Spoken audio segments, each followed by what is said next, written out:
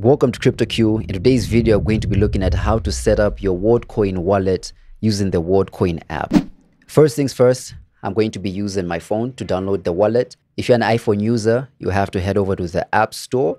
But if you're an Android user, go to the Play Store. I'm using iPhone, so right now I'm on the App Store, as you guys can see from the screen recording, and I'm just going to search Worldcoin. Just like that, and you just have to download it.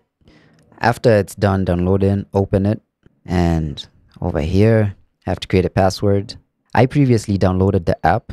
It originally didn't start like this, so I'm just going to create a password. So as you guys can see, this is what it looks like when you first log into the wallet, and then just click the $ over there. Let's get started. Worldcoin grants. Claim your weekly Worldcoin grants to get funds to your wallet. Let's try and claim. Let's see. So they're saying that I have 10 Worldcoin that I can claim. So I'm just gonna claim that. Maybe later. I'm not scanning my eye. Okay. The previous grant was 25 Worldcoin, which is already expired. So 496,000 people have already claimed this, and this was $43.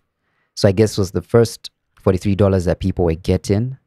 And then now you get weekly grants of 10 Worldcoin, which is valued at, let me just check how much 10 Worldcoin is. So I'm going to head over to CoinGecko, go to Worldcoin, and let's put 10. So that's $17.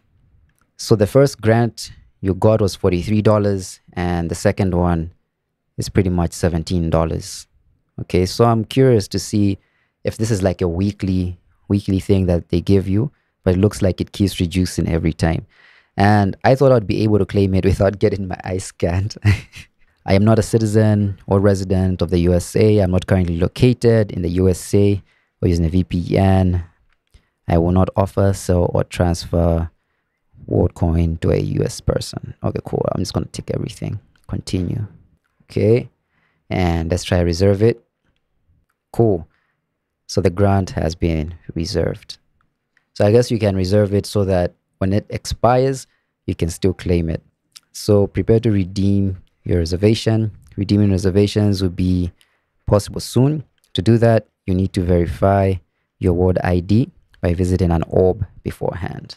Cool. Let's see. Find an orb. Okay. So they're saying orbs in Kenya are devices that verify biometrics to ensure each person has only one World ID. Register to be first in line. Let's try register. Enter an email to be notified when orbs are available in your country. I'm just going to put my email, but I'm not getting my eye scanned. Cool. So they're saying that I'll be notified. I'm honestly just trying to see if I can get some free coins without getting my eye scanned. So they're saying the next one is on the 14th of August. Let's just see that one. Okay, they haven't told us how much it's going to be, so that's cool. Yeah, it looks like you have to get your eye scanned if you want to get some of these coins, man. You can now reserve Worldcoin every week. Weekly grants. So it looks like you still need the World ID to allow you to claim these coins. You can't claim the free coins without the World ID. So I guess you have to just get your eye scanned. It looks like it's got a wallet side this side. One for your Worldcoin. You can store actual dollars into the card, and you can store crypto. So it looks like you can only store Bitcoin and Ethereum for now. Let me just verify my phone number and see what's going to happen. Let's go to the settings, go to account, phone number. Let's just put my number. Just wait for the confirmation code. So that was pretty quick. I've been able to connect my phone number.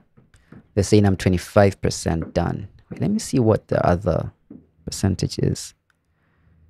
So enable notifications to know when to claim. Let's just switch that on. Let's go back. Okay, so that didn't even move. Yeah, it looks like they really just want you to, they just really want to scan your eyes. Okay. So it looks like the functionality of the app is not really 100% if you're not fully verified because I remember I've seen one of my friends' apps, and in the wallet, you're able to see an M-Pesa option that allows you to pretty much buy some WorldCoin using your M-Pesa, right? But then I guess because I've not necessarily finished the verification process, which means scanning my eyes, I cannot see the M-Pesa option. But if you still want to buy some WorldCoin using the app, you just have to deposit some USD into your wallet to allow you to buy some WorldCoin. But I still feel like if you're trying to buy some WorldCoin and you don't want to get your eyes scanned, I don't think this is the best way still. If you look at the video that I uploaded just a few days ago, I go step by step showing you how to buy some WorldCoin using Binance. So you first have to buy some cryptocurrency using M-Pesa if you're in Kenya, and then now you get some USDT and then you convert the USDT for some WorldCoin. I feel like that's faster, easier, and yeah, it saves you from getting your eyes scanned if you don't want to get your eyes scanned. So yeah, I honestly don't see the benefit of having this wallet. I think I'm gonna delete it. I was only gonna keep it if I was going to be able to claim some WorldCoin without getting my eyes scanned. So yeah, if you guys found any value in the content, definitely hit that like button, subscribe to the channel if you're not already subscribed, hit that notification bell to get notified every time we make an upload. Till next time.